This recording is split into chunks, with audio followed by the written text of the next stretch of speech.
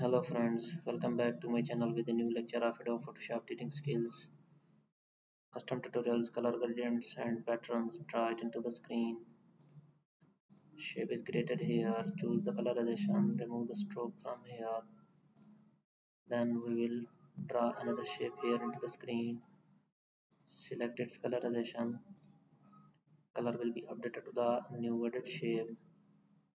You can add and create multiple numbers of shape with multiple number of designs, colorization and different types of shapes.